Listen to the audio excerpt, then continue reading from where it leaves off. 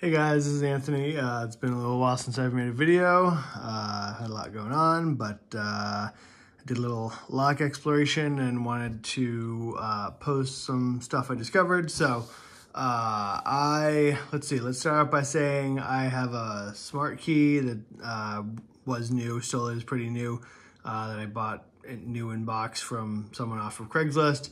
I used the better resetter to change the key to this one, 42336. It works fine. So I had this idea, because the Lishies don't work on the smart key very well. They can if you sort of create a tool to put in the side. It's just, the smart key is possibly weaker inside and more susceptible to brute force, but the slider mechanism that makes the rekeying possible does make picking more difficult. So in any case, so in my mind, I can't reliably count on the Lishi to be able to get me in if I encounter a smart key and need to open a lock in my real estate travel. So I was thinking, well, all right, so Locks NY had posted something, and I think there was another video as well that showed a technique of using Lishi to decode the smart key. So you can't necessarily open it, but you can at least figure out what the key binding is, like 42336 in this case. So then you can go punch out a key, and that's great.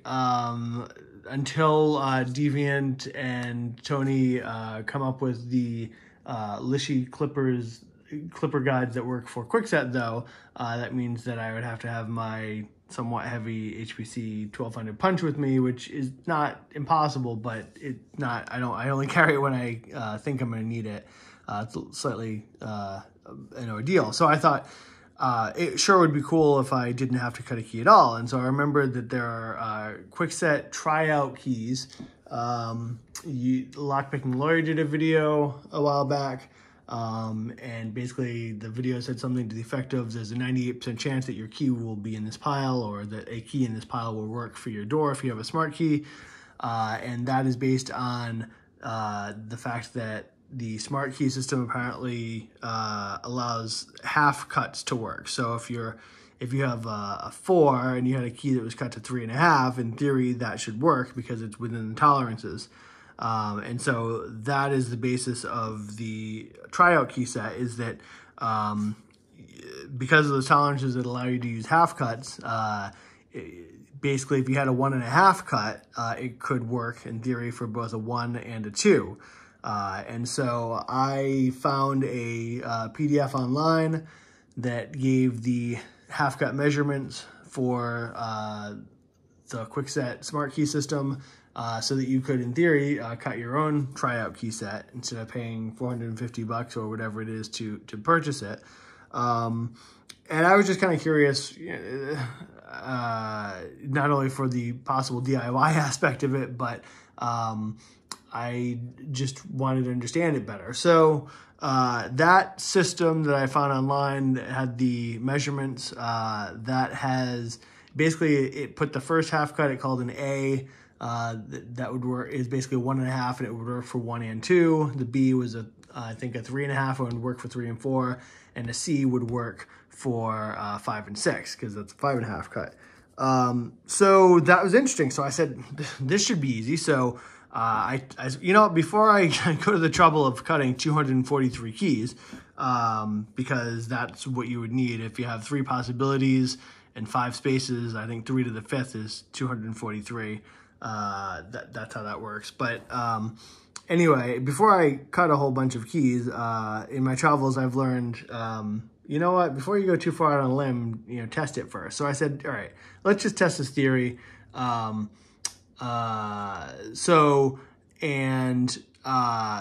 if this is 42336, which I think I may have already done this, but so that works perfectly. In theory, that would work with, let's see,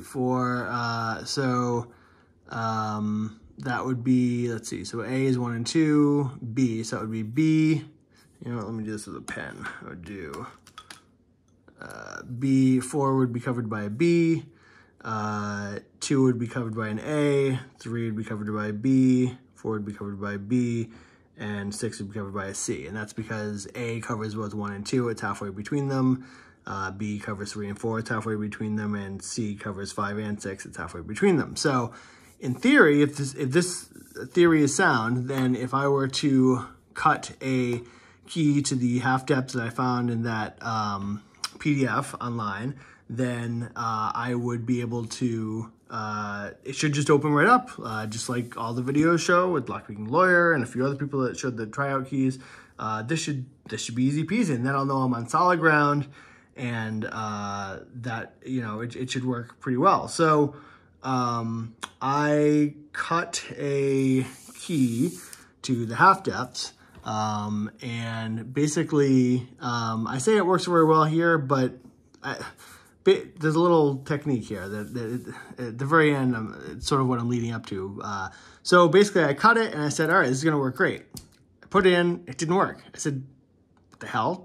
You know, I took out the calipers, I measured, I said, why is this not working? I really am trying. I don't know if you can see the whiteness of my finger here. So I'm like, you know, what the hell? So and you know, and occasionally it did work. So, but you know, so I'm trying. And so I said, well, it's not working very reliably, you know, come on.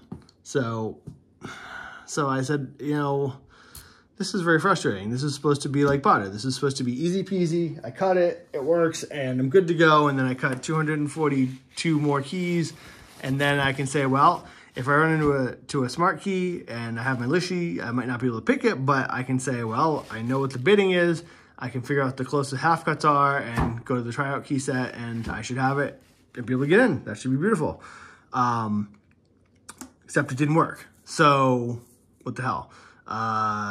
So I was annoyed. I was doubting myself. I said, well, no, mathematically, this has to be the way it works. I did some Googling.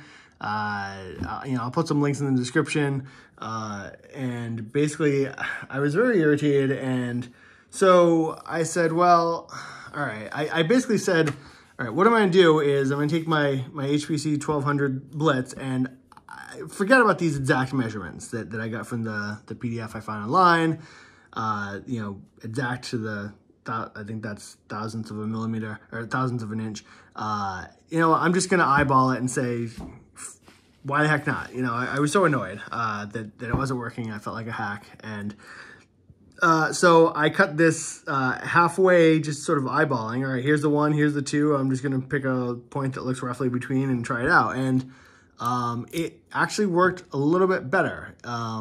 It's not working now, which is fine. But it did, as far as occasionally, doesn't work now. So it worked a little bit better, and it kind of made me think, that's interesting. So maybe I'm not entirely crazy. So, well, the other thing I thought was, I thought I had an inspiration. I said, oh, it's practically a new lock. You know what? I'm going to douse this thing with Houdini, not, you know, pour it, spray it liberally, and that'll make it work. Well, I feel like it helped, but it still didn't make it open up. And so I was like, well, I know these are the half cuts. I mean, the fact that this worked a little better makes me think I'm close. But why, you know, I want to be like Lockpicking Lawyer. I put it in and it's supposed to work and it's not working. And, you know, how do I know if I'm trying this out? Does it not work because I decoded it wrong? Or, yeah, if it doesn't work, it doesn't work. Like, you don't know if you're close. You know, close is no cigar, you know. So that was frustrating, but this gave me sort of a glimmer of what's going on here. So I actually sat out and I counted the steps, the little bars, the spaces between the high cut, the 328 for the number 1 position, and the number 2, the 305. And I said, all right, if each one of these is like, I don't know, a unit, you know, and so I counted them between, and so between 328 and 305, well, that's 23, which you can actually do by subtraction, but I wanted to visually see it, like 1, 2, 3, and so it ends up being, yes, there's actually 23 here. So the PDF that I found online, this is a key, not something else, but anyway, so the measurements that I found online, I Googled, hold on, where is it? I Googled Kwikset key space and depth chart or whatever. And so this is what I got. So I took the 328 for number one, the 305. I said, all right, I need 1.5, so halfway between those. So that, like I said, is 23 thousandths of an inch. So the PDF that I was looking at that had these half cuts, it said that to use 0.317. And I said, well, okay, but if you actually count it up, 23 divided by 2 is 11.5, not 12. So so I said, well, the PDF that I found said to use 317, but when I actually counted it out, you know, if you want to be technical, and why the hell not, this is being technical, I said, well, technically, halfway between 1 and 2 is 316.5, not 317. So maybe it's because of that small variation. I said, all right, if I cut a new key to these, you know, really more precise things, which I could do on the framing, that'll work. That's got to be the thing that's holding me back here. You know, I don't know why I made, you know, the measurements I found in that PDF for these Tryout keys. You know, that's what's going to do it. So I cut a new set, and so we ended up with this. I did a lot of key cutting yesterday. And so that was with my, I call them calculated half depths. So I didn't want to put all the measurements, but basically the third cut is 224.5. I'm showing that it's, yeah, then I'm counting like the extra little itty bitty half thing. So I said that, all right, this is going to work because now I'm really precise. This has got to work. So I put it in, and what the hell? It still didn't work. And so I'm like, what is going on here? Am I insane? Yeah, and I lubed it, like I said, and it occasionally would work, but I was very perplexed. And so I was just like, all right, I'm a hack. I don't know what I'm doing. I'm not a real locksmith. What a waste, you know, spare parts. All right, so then I was about to give up for like the third time, and I noticed that my HPC card had different depths. So you might notice, well, I noticed that the first one is 329. Well, hold on a second here. The first one here is 328. Okay, well, I don't know. This looks older and jankier. Maybe these are old Kwikset depths. I have no idea. And well, this is the official HPC Blitz card, so this has got to be the real deal. This is legit. So I said, maybe that was my problem. Maybe I'm off by 1/1000th of an inch. And so when I did all those calculations, they were off. So I recalculated everything. Unsurprisingly, it was 0.001 different. But I said, all right, we're gonna do the new, what I call the new Kwikset depths. It begins at 0.329. That will do it. That's got to be the difference. I'm gonna cut that. It's gonna be great. It's gonna be smooth. It's gonna work wonderfully, and everything will be great. So I cut it and put it in, and it did not work. Come on. You know, this is a real test of faith here. Very annoyed. I said, come on, this is ridiculous. First of all, why are there two different sets of depths? That right away, that is annoying. But maybe there's old, maybe there's new. But the whole thing irritated me. So yeah, there's no reason, but I'm sure there is a reason, but no reason I'm aware of. But anyway, I have a question on Locksmith Twitter about the differences. Subsequent research has shown that let's see, subsequent research showed, I can't figure out a rhyme or reason why some begin with 0.328 and some begin with 329. This is from labpins.com, which labpins, you know, you assume that's pretty official, I guess, or somewhat. And they used the 0.328, the same one that I found in this locksmithschoolforyou.com, which I have to admit is a little suspect, but based on the name. But labpins.com, that sounds legit. They have 0.328. Well, why does my HPC card have 0.329? Okay, I found lockreference.com had 0.329. So that's an open mystery. But unfortunately, it turned out not to matter because neither one of these worked based on starting at the 328 or the 329, which was very annoying to me. So finally, I said, well, all right, let me go back to the beginning, the ones I got from the internet, the ABC settings for the tryout keys. I said, well, their C is off slightly. It's off by 1. So let me just try sort of an improved version of theirs and to fix the C. So I created this minor tweak version, and that actually worked the worst out of them all. So I thought, oh, well, anyway, so I tried that. It did not work. It definitely did not work. So I was annoyed. I had like 2 or 3 or more fault starts here. And so I think, I don't know, I think I was, for some reason, bumping had come into my head. And I said, well, you know, one of the points of Kwikset of the SmartKey, besides being harder to pick, is it's supposed to not be susceptible to bumping. But I was sort of fiddling with it, and what I came up with was I was sort of fiddling with it, and this is sort of like the grand revelation here. But what I discovered, let's pick the right one here. Why not? Works very well. So what I discovered is that when you put it in and you try it like a key, it doesn't work. See, I'm trying, it's not working. But the whole technique, which, yeah, I could have said at the beginning, but sorry.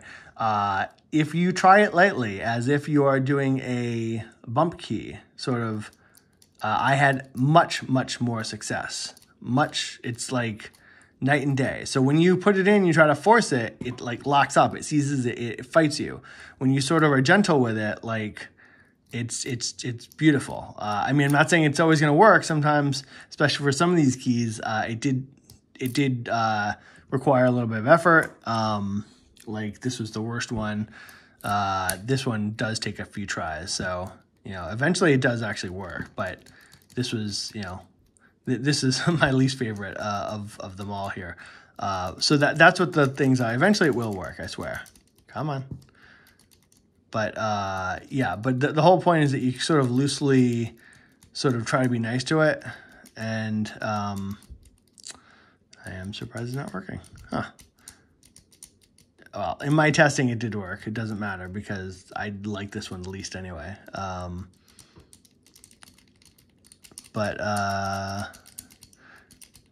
all right. Well, I don't want to waste too much time on this, although I would like to because I'm stubborn. This is really a journey of stubbornness. But come on.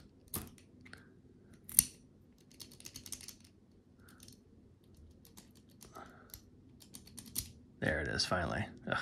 All right, so that's stubborn. The other minor thing I would note, besides the technique of sort of lightly trying just to sort of be gentle with it and just sort of, look at that, it's like butter. It's amazing.